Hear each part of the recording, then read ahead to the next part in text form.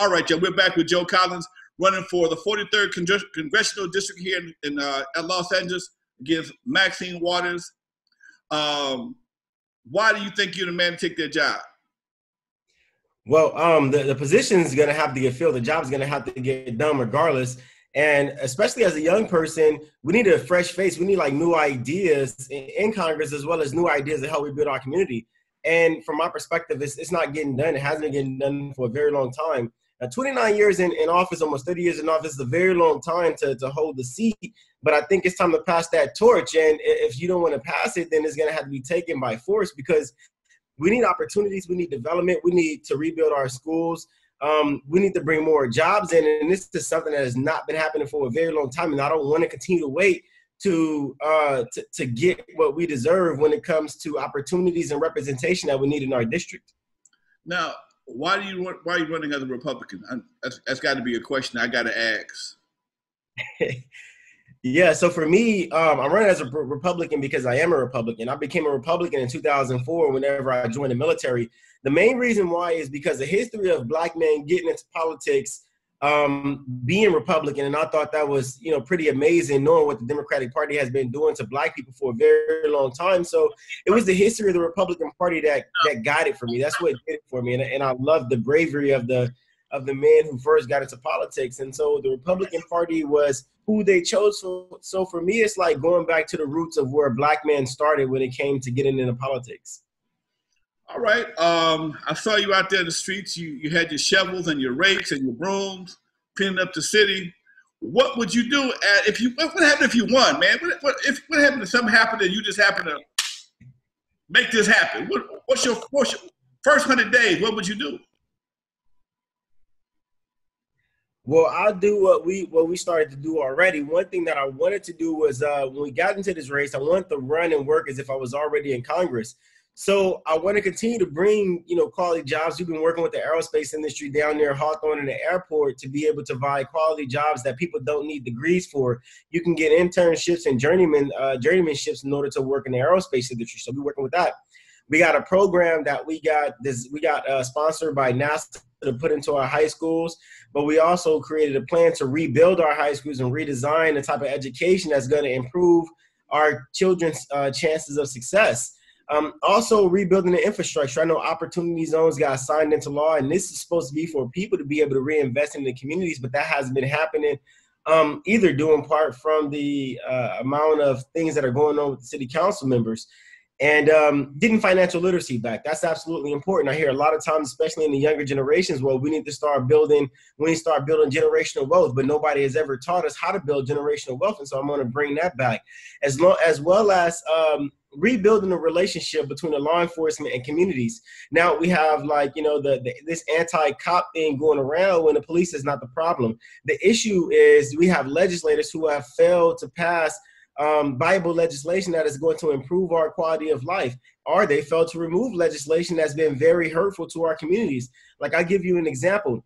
I just got finished reading all 338 pages of the Joe Biden's crime bill that he wrote. He specifically wrote it, and he's proud about it. This crime bill incentivized the arrest and incarceration of Blacks and Latinos, or people who live in inner cities, by providing grants and cash incentives to arrest people and throw them in jail on assumptions of a crime committed without even having evidence. And I think that's atrocious. Now, when you ask me, as a Black man growing up in the inner cities, and then from the outside looking in at everything that's been going on with the police and with the gangs in our neighborhoods, I have to think that this is one of the bills that is being used that allows the cops to do what they do, but get away with the things that they get away with. Now, I'm not anti-cop, because I was in the military. I'm pro-law enforcement. I think there's a right way and a wrong way to do everything. In order to correct the wrongs that's been done to our community, we have to get rid of those bills that they use that specifically designed to attack us. Now, normally I do my show on Tuesdays. You couldn't make it yesterday. I had something else to do. So I announced on Facebook I was going to have it on Wednesday, today at this time. I caught a lot of flack behind that, okay? I apologize. Being that you are a Republican, quote unquote, a Trump supporter, this community is predominantly Democratic, Yeah. And it's been that way for a long time. How From do you think you can 1963. persuade people to change that particular that party alignment and do something totally different? I'm quite sure, knowing politics like I do in I've seen over the years, Maxine has probably groomed somebody that's ready to take her slot once she decides to sit down and jump into that rocking chair. How do you plan on? And it probably won't be this year. I see she's going stronger again this year. What would, if you don't win this year? What would you do next time? Well, I'll tell you this. I'll run again. But when it comes to being a Trump supporter, the thing about it is I served 13 and a half years in the U.S. Navy. I support every single president because they're the president of the United States, and that's what we were taught to do. It's not my job to flip anybody and turn them into a Republican. I think that the political party preference is your own personal choice, and if you respect God and you respect God's ability to give people the right and ability to make their own choice, then you have to respect people's choice. Plus, I don't get paid to do it. I used to be a recruiter for the U.S. Navy, and I was a really good one. So I don't want to turn people into a Republican. And if you ask people why you're a Democrat, I don't think they can honestly tell you why they're Democrat. I don't think people can tell you something that the Democratic Party has done to improve the lives of Black and brown people in our communities, because I'll be honest, it hasn't happened. I've looked, I've done the research, and I don't see anything. Even when we have Barack Obama, who was a Black man as a president, he didn't do much for our community either. He did a lot for the LGBTQ community, which is great, but we elected him into office. And so even if the unlikely chance that I don't win, I'll run again, because it's about voting for not the party, but voting for someone who is going to have a plan to improve the quality of life and bring opportunities and value to our community, something that we've been missing for a very long time. You know, I get all that. I had some, hold on, let me put my notes over here. Oh, I know what I was going to ask you. I saw your video on YouTube. You took a stroll through the city. Yeah. You showed the burnt out cars, a lot of the rough things in the city. You showed Maxine's mansion. I believe it's Hancock Park, if I'm not mistaken. But also she throwing mud too. You got the baby mama issues. You've been sued for child support. I hate to say it, but what Black man haven't? You're supposed to got a dishonorable discharge, and I saw you also threatened to sue behind that. Okay, tell me about that. Well, we didn't threaten to sue. We did sue Maxine because she knows I didn't get a dishonorable discharge. She knows I took an administrative separation, and it was a general under honorable conditions because I wanted to get involved in politics. Now, somebody who was a representative in Congress, they should know to go do your fact checking. And even when it comes to the child support, yeah, I got sued for a woman who thought her child was mine. And I took a lot of DNA tests, and I got railroaded by the system. They stopped telling me to come to court after I, showed my proof the first time when they had me take DNA tests. And then I turned around and I sued the agency as well. So, I mean, yeah, as a Black man, we go through a lot of stuff, especially as a Black man in the military. I mean, I don't know what to say. I have a lot of issues, but what politician don't? But I think here's the deal. You can talk about somebody's child support, and we can talk about how broken the system is and how it's used to target Black men and keep Black men out the home. We could talk about military service, and we can talk about the types of discharge that a person gets. And it's easy to say, oh, you got a dishonorable discharge and spread rumors when you know it's not true. But when you sit in politics for over 44 years, you have a lot of skeletons in your closet as well. Now, if we start exposing Maxine Waters for who she is, I'm pretty sure it'll blacken both eyes because, for one, she's not from South Central Los Angeles. Two, she's supposed to be married to Sid Williams, but when she sit up on a House Judiciary Committee or the House Finance Committee, it says MS Waters. She doesn't even recognize the fact that she's married. We could talk about the many of mansions and properties that she has in, throughout the United States. We can talk about the, hundreds of thousands of dollars that she has in Russian investments. We can talk about the amount of corruption that she's had in the last 44 years, the 5 times she's been labeled the most corrupt politician in the United States. And so, mudslinging wasn't the best choice for her at this point. Who labeled her that the most corrupt politician? It will be citizensforethics.org, which is a predominantly Democratic organization. Okay. Now, It's a lot. Right now, I'm looking at my phone. I'm looking at my chat room here from my phone. So, folks, if you have any questions you'd like for me to ask Joe Collins here today, please do so. We got a few minutes. We've only been here for a few minutes. Joe, with the situation that happened in Kentucky, a lot of folks are concerned about black male Republicans. They felt we got screwed over, and I know there's nothing personal with you, but you fit the description. Black male description. I mean, black male Republican. So that being the case, we know that my man was tied to Mitch McConnell. He did a job, but he did his job to the best of his ability.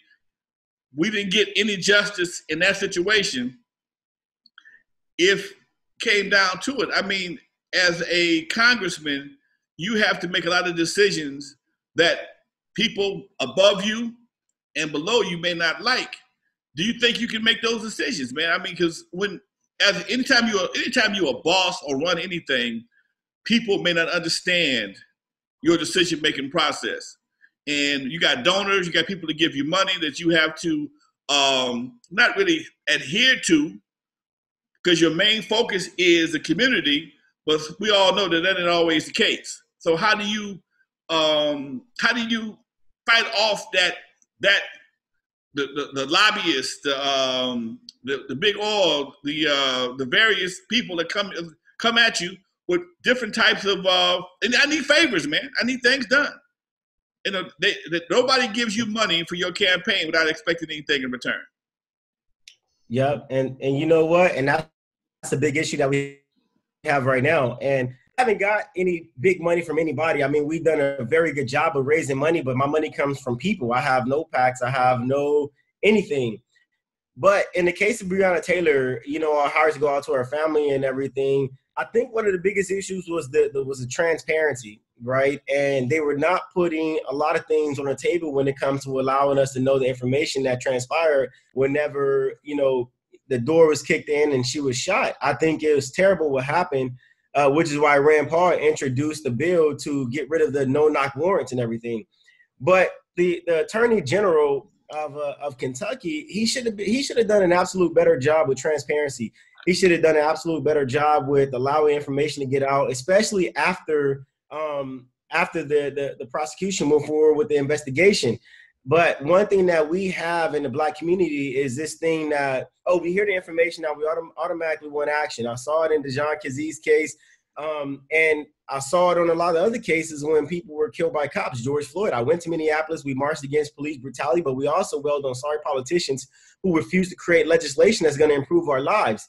And we actually was one of the catalysts to ensuring that the other 3 cops were arrested, and the main cop charges were actually put to where they were supposed to be before we came home. We also worked with the mayor to look into the records of cops, and I'm gonna be honest, we got over 55 cops indicted, but it wasn't a Republican that let the cop off. It was Jackie Lacey, the DA, who started letting cops go.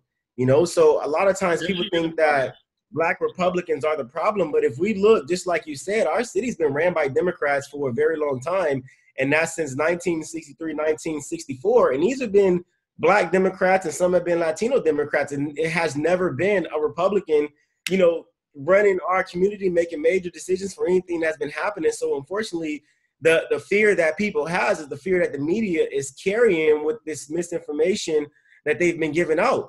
And so for us, we have to use the spirit of discernment to recognize that we have been our worst enemies for a very long time. Now, I work with the Sheriff's Department to ensure that the sheriffs that, you know, are involved in certain issues are getting prosecuted at the maximum extent, as well as not letting too much information out that's going to jeopardize the investigation from each individual officers. But it's not Black Republicans that are letting people off the hook. It's actually the people who we've been voting in the office for a very long time that are letting people off the hook, allowing our cities to be in the ruins that it's been in for a long time.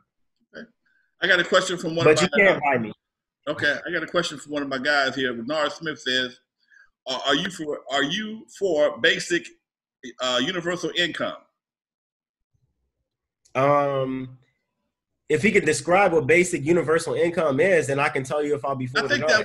that was something that one of the presidential candidates was offering, like $2,000 a month for every American to offset the rate of inflation and have a more of a balance of equality when it comes to income inequality. Yeah, so I would say before, like just giving it a common sense answer. I understand like the issues that are going on when it comes to the income versus cost of living, but everyone wants the income, but nobody wants to attack the challenge of the cost of living, right? And that's the cost of development, especially in California. So what happens with the cost of development is the state put a lot of restrictions on what developers can and can't do and where they can and can't build. They take the cost and they hand it down to the people who are going to be buying that building, or they take the cost and hand it down to the people who are going to be living or residing in those residents that they're building.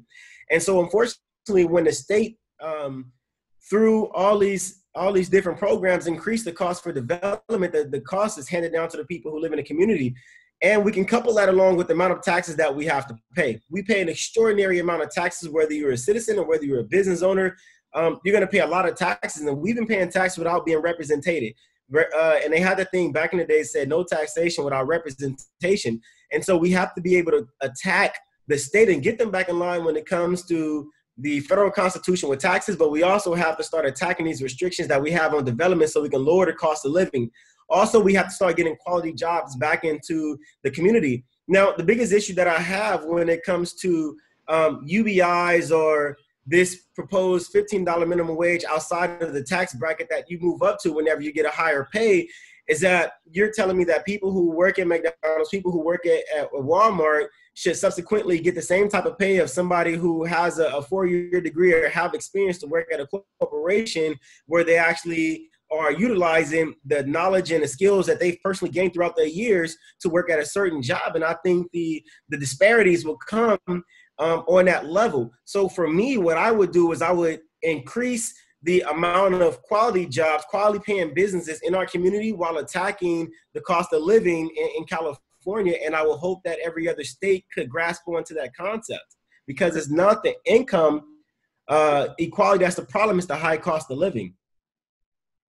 All right. Shamika Brown asks, what are your plans for ensuring that minorities who are small business owners can access capital and funding, since many were not given the forgivable PPP loans? Yeah, and that was a huge issue. I was really upset about that. What we have to do is we have to get up on our financial literacy. Financial literacy is something that I'm actually working on bringing back to the community right now, as well as I just hired a guy on my team from the U.S. Chamber of Commerce to start teaching businesses how to start businesses from A to Z, and also how to get more money for your businesses as a small business utilizing government loans. But I think one of the biggest issues that we have in our community when it comes to small businesses is people they have a small business, but they work in a small business. So in essence, they're creating another job for themselves. Now, the idea of creating a business or a company is not for you can work for that company. It's to create that company, get the ground level worked out, and start hiring people who went to college to manage business, allow them to manage that business while you work on starting another company somewhere else, starting another company somewhere else, and starting other companies across the United States and franchising your own business. This is a lesson that we're never taught. So I know ideally is we're taught to start a small business and work in that small business, but that's not what that was meant for, unless it's something that you absolutely love. Well, in that case, then we have to increase your level of knowledge when it comes to finance and how to run a business. All right. My guest right now is Joe Collins. He's running for Maxine's water seat for the 43rd Congressional District here in Los Angeles. We're not grilling him. We got some questions for him. We're not going to grill you. We got questions though, okay? We got a bunch of questions. When I first saw your billboards I think you got a billboard right there on Century and Western. I'm like, what is he thinking about? Okay, that's my first question. A Black Republican wants to run in a Black district that's 99% Democratic. Okay, that was my first. Before I met you at your office over on Western, I was like, what's on his mind? And when my buddy Henry Washington invited me to a situation you did over there. I went by there for a minute, and we didn't get a chance to talk. Okay, but I've had conversations about you from various people who support you. You do have some supporters out here. One of my boys, Cozy, he's a supporter. Henry is a supporter. Everybody on my line is not a supporter, but I got to ask questions anyway because that's what we're here for. Without legislative experience, how will you introduce legislation that would be on the legislative agenda? That's a really good question. And I think the answer to that question is, sometimes you don't have to have legislative experience in order to get legislation passed. That's what mentors are meant to help you do. And I mean, like, if we're being honest, nobody has any experience of doing anything until they actually get into the position. Now, for me, right in legislation experience, I understand how legislation is written. And legislation is written in the same type of grammatical fashion that military instructions are written. And I've been an expert at writing military instructions for a very long time. If you look at the responsibility of the Congress and the Senate, everything they do, everything the government does is done in military fashion. So I can say I have no experience in being in Congress, but I can also say I have a lot of experience of doing the same things that Congress does when it comes to leading, when it comes to writing different bills. And we also have to understand that your first 2 years in Congress, you're not writing legislation. Now, you could petition to have legislation removed and get legislation put off the books. But my first 2 years in office, my primary focal point is going to be on rebuilding the community, bringing jobs, opportunities, rebuilding our schools. A lot of people get into these legislative positions and they forget all about the communities. I mean, let's look at, for an example, let's look at AOC.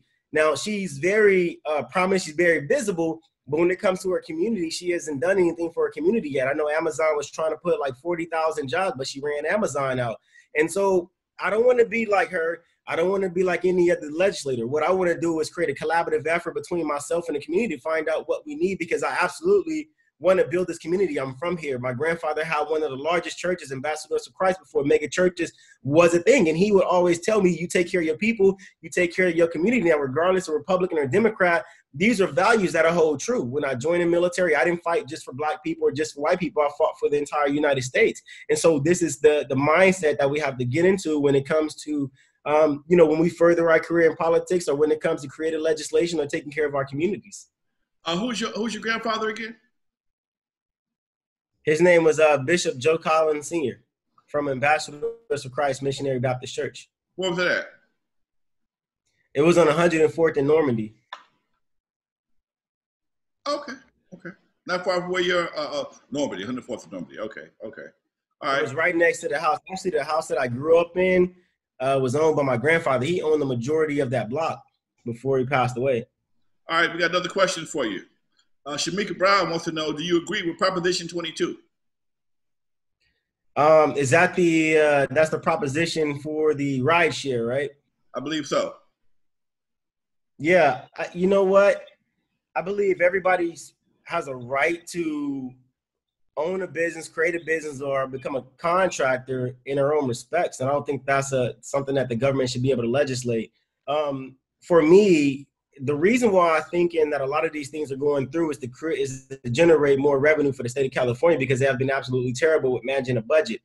So I would never support a Proposition 22, because we have to look at it from a contractor's point of view as well as a company's point of view. Now, if a person wants to contract and work for an organization for a certain amount of time, knowing the risk that they take, then that should by all means be their rights. But when you have to force someone to be able to do something that's repugnant to the Constitution, I'm really big on the Constitution, and I don't think anybody should follow any statutes or codes that are repugnant to the Constitution, because God grants us the right to our freedoms, to live our life how we want to without the interference of the government. And this is a right that, I've already taken a note to fight. I think that the state of California has to start figuring out different ways to start increasing the revenue without destroying the quality of life of the people who live in our district. So, no, I'm not a fan of Proposition 22. I'm not a fan of the AB5 that strips the right for people to be able to freelance work. I'm not a fan of anything that the government forces you to do. Okay. All right, let's get personal for a minute. How old are you? I'm about to be 35. Okay. You married? I'll be 35 next month. I'm divorced. You got a first lady already? No, I'm divorced. So here's the story. I got divorced whenever I was in Iraq. My ex-wife, she cheated on me, got pregnant by somebody else. When I got back, we actually got divorced. And I have a set of twins, and I have a son as well. And I'm not with their mothers either because I took my military career more serious than I took the relationship. In my opinion, I feel like because my grandfather always brought us up, like if a man don't work, he doesn't eat, and he's supposed to be head of the household. So being the head of the household doesn't mean that I have to sit at home all day and be up under the woman. That means I have to go out and I have to go get the bacon. I got to be successful so I can be able to provide for my family. And so that was my logic. That was my upbringing. And so that was more important to me than, being up under my woman 24/7. And at the end of the day, I feel like God has someone for somebody. So I'm not dating at the moment. Not looking at the moment. I'm focused solely on my career. And as I move through my career, I believe that God will, bring that person that he wants me to be with, and we'll have a great relationship. Okay. All right. So you have 3 kids altogether? I have 4 children. 4 children. Okay. I got 4 children. All right. Boy, one of my guys is getting a little nasty over here. Like every other Republican, could you care less about poverty, people in poverty? Actually, that's a hard statement to make because the majority of the cities that have a lot of poverty have been ran by Democrats for a very long time. But I'll tell you this: if we want to talk about poverty and my stance on poverty, we've done on-the-spot hiring fairs. We actually have another one coming up tomorrow. If you drive through the community and see our tents, more than likely we're doing food drives. We've been working with legislators to try to find ways that we can house homeless. We've been bringing quality jobs back to the district. So poverty is on the top of my list. But to say that it's a Republican platform not to care about policy is to say that we've been ignoring the fact that we've been electing the same elected officials in office for 10, 20, and 30 years who have failed to even do anything about poverty outside of research and development. When I lived in San Diego, the mayor of San Diego, they gave him a huge budget to be able to combat poverty. And I worked with them. And the only thing that we did was we did a count, and we counted the amount of people who were living on the streets, and we asked them what the circumstances was. When it comes to improving the lives of people who live in our communities, especially Black and brown communities, we don't have any of that. Okay. Let's see. Let me. I'm reading my phone. I'm trying to pick some good questions here. I'm getting. I think all the questions are good. I think all the questions are good. I do this all day, every day when I'm in the streets. I can imagine, Doc. I could imagine. So you never run for office. You never held an office before, right? No. I got out the military as a presidential candidate to get involved in politics. That was my opportunity to learn a lot about being in office and learn a lot about campaigning, learning a lot about how things work in Washington, D.C. So I was a presidential candidate. And I learned enough, and we dropped that race back in early 2019. I didn't have a shot at being a presidential candidate, but I did, learn a lot about, politics, how to run for office, how to campaign. And I learned about the dirty things that goes on in Washington, D.C. All right. I got a young lady on the line right now. She's in my chat room. Her name is Kenya Tippy. She wants to know how old you are. He's 35, darling. He's 35, single, 4 kids. Trying to run some things. So, wait, he ran for president. No, you ran for president of the United States. Yeah, I was a presidential candidate. Yes, that's how I was able to get out of the military. They gave me the option because I was real serious about politics in 2016. They always talked about millennials are lazy. Millennials don't do this. Millennials don't do that. And I'm a millennial, And I got really sick of it, as well as, you know, we would come to the table with issues and nobody would hear our issues. Nobody would hear anything that we had to do. And I know being in the military, I served with a lot of people who were millennials, Generation Z, and Y. And I'm going to tell you, we did more between 4 a.m. and 8 a.m. than most people did in their entire lives, you know, during the day. And so I thought that was a false fallacy, but also recognize that we don't have young people standing up and taking leadership roles and trying to take responsibility to be the change that we want to see in our community. So, yeah, I became a presidential candidate. The military, they gave me the option to stay in the military and drop politics, or pursue politics and get out the military. And so they helped me get out the military through the administrative separation. All right. Eddie Goodman wants to know, do you support term limits for Congress and the Senate?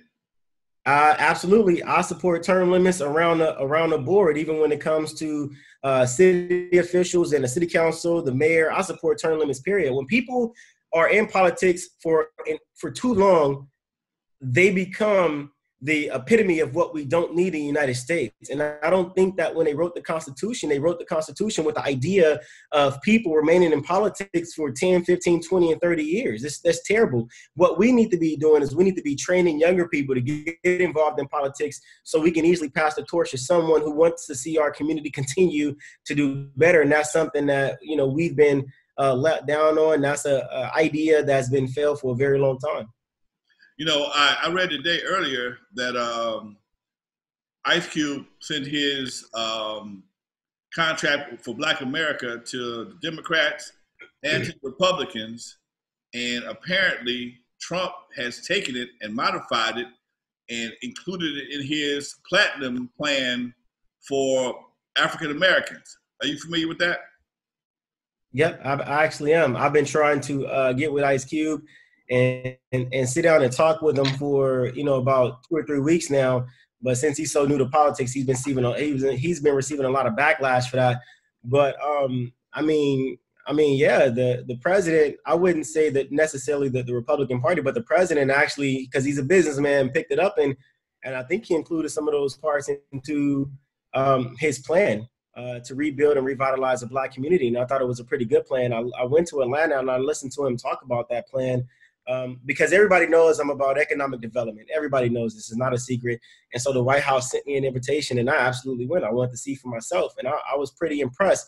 Now, the issue that I think we're going to have with that is the amount of corruption that we have within our communities. They're not going to let this plan get back to our communities and say, oh, he lied and he didn't really do this. He didn't really do that. And so that's my biggest concern. They're going to lie to us to continue to take the money that has been implemented to improve our communities and continue to squander that away and steal it and do whatever they want with it without improving our lives. Now, you know, a lot of what's in Ice Cube's contract with Black America is already on the desk of Mitch McConnell, sitting right there right now. A lot of the things that's in that contract is sitting on Mitch McConnell's desk. Mitch McConnell has approximately 400 potential bills that was passed by Congress that needs a vote in the Senate to move forward, and it goes nowhere. Now, my question is, even if Donald Trump was going to won the election and said he was going to give us the 500 billion, okay? Billion would it be, yeah. $500 billion for the $500 billion, wouldn't Mitch McConnell and the Senate have to sign off on it? Yeah, they can sign off on it, or he's going to pass it through executive order. One thing that I do know about this guy from watching how he moves is he's going to do what he want to do. And he don't care what anybody thinks about him. He's going to do it. So if he want to pass a $500 billion plan, rebuild our communities and put all those things into action, he's going to do it regardless of what anybody says. You know what? One of the biggest things that I've been, and the Republican Party doesn't, they doesn't hear me, but the president does. One of the biggest things that we've been yelling for a very long time is you need to start getting into inner cities and actually talking about what you've been doing, because a lot of people don't hear, you know, because he said, I'm going to do, you know, opportunity zones so he can reinvest. He did it, but we don't see it because of corruption on the city council. He said, I'm going to, you know, fully fund HBCUs for eternity. And he did it, but we don't have HBCUs, which means there's a problem. We need to start creating avenues so we can start building historical Black colleges and universities in our type of communities. He says, you know, we're going to do criminal justice reform and we're going to, you know, counteract the crime bill. he's did it, but then again, there's a lot of people who don't know about it, so we can't utilize it. So we need him to start getting in and actually talking to us one-on-one the same way he do the rallies like in Orlando and all these other places. He need to come to the inner cities, come to the Chicagos, come to the LAs, go to the New York, the Bronx, and start having the same thing for us that he has for those other people. Do you really think he's a good president? I mean, like, what's the definition of a good president? You know, because I think that every single president has their flaws. They do a lot of. I'm a critical person. I'm gonna be honest with you.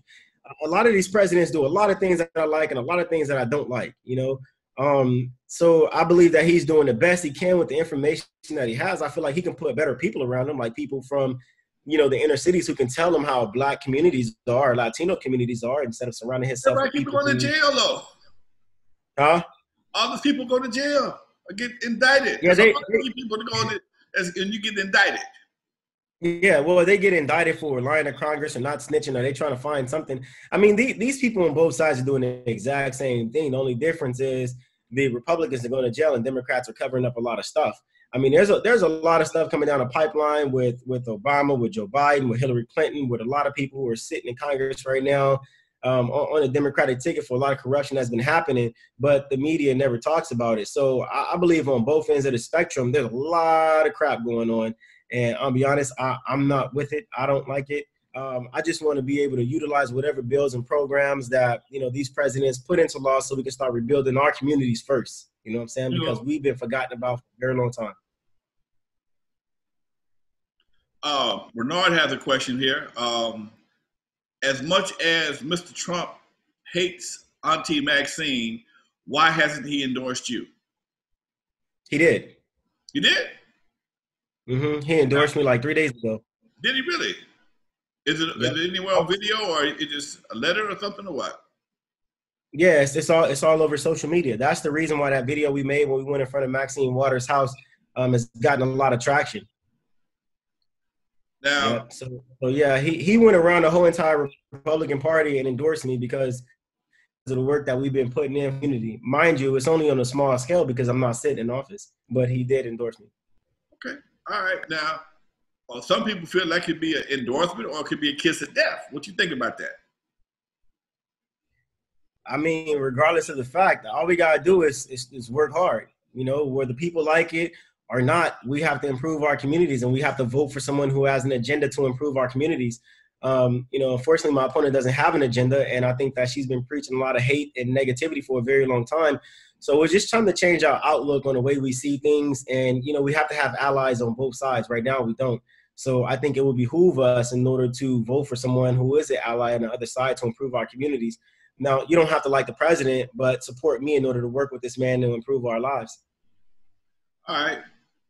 When he made that statement to the white supremacists, stand down and stand by, how did you feel about that? I think that he was talking about the Proud Boys, and I have a lot of friends who are Proud Boys, but they're not white supremacists. They're, you know, military veterans. It's a lot of Latinos and there's a lot of Black people in the Proud Boys. I think the white supremacists who they should have brought up was the KKK, Antifa, all these other organizations that has been actively destroying cities. Those are the white supremacist organizations that we need to get rid of. And they even, you know, they infiltrate Black Lives Matter and make Black Lives Matter movement sort of get a bad connotation, because when we look at the people who are destroying the communities, those are white folks. Those are not Black people. I've yet to see a Black person doing that amount of damage to any city anywhere, from Washington State, from Minneapolis, from New York, even in LA, and we chased those guys out of the community. A lot of people were upset, but they got to understand these people are not from here. When we got the arrest report from the sheriff for the amount of people, the 67 people were arrested, they were all white people from out of town. Right. And so I think that the organizations that he should have, you know, told to stand down were real white supremacist groups. Not, you know, it's impossible to be a Latino white supremacist or a Black white supremacist or a white supremacist as a military veteran when you actually see this stuff in person. And I was pretty disappointed. But the president has been condemning white supremacy since the 1980s. It's well documented, but the media never pushes it. I mean, you can Google it and it'll pop up. The many times he said it in 2016, 2017, 2018, 2019. So I can understand how he gets frustrated. Like, okay, you know what? If you want me to condemn a white supremacist group, tell me when. Meanwhile, Joe Biden is telling people that the protest has been peaceful protest. And I've seen this stuff firsthand. That stuff ain't peaceful. But they would never, they will pitch him ballpark questions, but they would never give Trump the same questions. Hold on one second. Go ahead, do you think? Hey, baby. How you doing, my love? Yes, baby. Okay. Let me unlock your phone. Okay, baby. Give me a minute and I'm gonna do it, okay? All right, love you too. Mwah. He a player, ladies. He a player. That was my daughter. Okay. Hey, sorry about that. I know how that go. Kenya Tippy wants to know, do you work with Candace Owens? No, I don't even like Candace Owens. I think she's a smart woman, but anybody who continues to criminalize black people who are murdered by white people or murdered by cops, after you made a lot of money by talking about how these policies have destroyed our communities, I can't get with that. I'm not a fan. She's a smart woman, but I think she could be smarter. She does this stuff to sell merchandise and to sell her platform. And I'm from South Central Los Angeles, and I think that what's the point of criminal justice reform just to turn around and criminalize people who are murdered when they're trying to get their life together just because they got a criminal background? So we already got into it, plenty of times, and she doesn't like me, and vice versa. So that's a hard no. Hey, man. Eddie Goodman wants to know, what's your thoughts on reparations? I think that reparations could be ideal.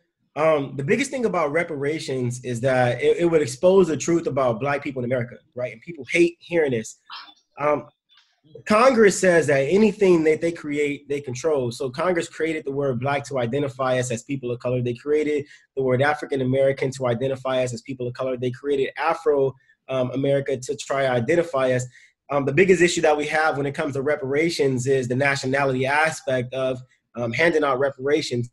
See, the Library of Congress teaches us that there are two types of black people, or people of color, whatever you want to call it, during the time of the transatlantic slave trade. You have people who are already here by way of migration through world travel, but you have people who are here by way of the slave trade. Now, history of the United States from black people in our history book starts as a slave trade. They never talk about the people who the Indians refer to as the copper-colored people, or the Moorish, or the indigenous Aborigine people who were here prior to the slave trade. And so you would absolutely expose the fraud and start to reveal the real truth about black people in America once you start handing out reparations. But I think a nationality is something that I will fight for first, and then we'll go with the reparations after that. And another thing, people think reparations comes from the government, and it doesn't. The reparations comes through the Department of Interior, the same place that give Indians reparations, the same place that grants Indians land. This is one of the reasons why Martin Luther King was killed. He would start talking about the Homestead Act. The Homestead Act, the government instituted it for black people who were coming off slavery to be able to get their 40 acres in the middle, or their land, or whatever the government promised them. Now, what they did for us was they increased the cost to purchase the home. They said, yes, you can have it, but you got to pay for it. But we weren't making the amount of money we needed to in order to purchase this. Meanwhile, they were using this to influence people from other countries of white and Spanish descent to come over here, and they were giving them the land grants through the Homestead Act. When Martin Luther King started exposing this part of the fraud, he was murdered. That's a lot to take in. I understand that. Okay. All right. So nationality is absolutely important. After we get our nationality and we gain our rightful place in the United States, then we can move towards finding out how we're going to get reparations. They have money for both sides. You've been on Fox News yet? I've been on Fox News like 5 times in the last 3 days. And so I probably put it at 8 times altogether since I've been in this race. How do they like you over there? They like me sometimes. They don't like me sometimes. I'm going to tell you this. It's hard working with journalists because they always want to get the aha, I got you moment. Like I have something to hide or something, but I don't. I speak my mind and I speak my truth. And at the end of the day, just like everybody else, I have to live with the consequences of decisions that I make, whether I make them nationally or in private, just like everybody else does. But as long as I'm telling the truth, I mean, you can't never catch me or nothing, because they go back and look, everything that I said has been the truth. I'm checking you out. I'm listening to you. I'm pretty versed in some of the things you're talking about. Not everything, but some of the things you're talking about. And it seems like you know what it seems like you know what you're talking about. Although some of my guys on the chat room tend to disagree. I may have to disagree with them on some, especially with Martin Luther King. That's why he was killed, because he was going after the money. He was about to start talking about some economics, and that wasn't going to fly at that time. And we got to remember, Lyndon B. Johnson was a racist dude. The only reason why he allowed Martin Luther King to pass that civil rights bill, because I quote, these uppity niggers get a little political power and they starting to get an uprising. Let's give these niggers something to calm them down. And so they thought that this bill was going to calm them down. And it did, but they had to kill Martin Luther King in order to ensure that they never had any more uprising. But also they made it seem like they did so much for black people with the civil rights bill, that black people started switching over to the Democratic Party. And ideally, you know, meeting with some of the civil rights activists during that time, they said that he should have fought for human rights first and then civil rights second, because civility wasn't the problem. We were creating our own cultures. We had our own community, our own businesses. And but we were not being treated like human. And part of that is because of the Dred Scott case, which says people who consider themselves black or African-American are 3/4 human. And yeah. Also the Constitution mentioned that as well. All right. So, we got about 5 minutes left. Chat room, Eddie says, come with a counterclaim. I don't know what you're talking about, Eddie. I got about 5 minutes left. Anything else that you want to clarify with the people before we go? Just keep coming to my events. We do our food drives at our office on 105th and Western every Saturday. We've been giving away quality product. We have a job fair tomorrow. We're hiring on the spot. So if you guys need work, come to our hiring fairs. This is what we do. And like I said before, I don't want this race, even when I'm elected, I don't want this to be all about me and what Joe Collins want to do. This has to be a collaborative effort. So I think one thing that we have to do is put our personal prejudices aside and start working together to come up with ideas and ways that we can improve our community. I've never leave an idea off the table. What I like to have a collaborative effort, which means you email me the type of idea that you want. Let's come up with a plan and let's see if it's a viable, effective plan, and let's get it into action. At the moment, especially in Los Angeles, Democrats, Republicans, and independents, we're all struggling together. There is no better person than anybody else. And so if we want to improve our lives, we're going to have to put our personal prejudice aside, and we have to start working together to improve our community. And if you haven't been living the life that you want to, you have to start looking on a local level and a federal level who you've been voting for, because let's be honest, people who sit in Congress and the Senate are the people who make the laws. Now, if you have nobody railroading for the laws that we need to be passed, the bills that we need to be passed are going to either benefit our community or remove the ones that has not been beneficial to our communities, you're going to have to get somebody new in there. 29 years doing the same thing is a very long time, and we have got little improvement. And on another note, it's time for change. 2 quick questions.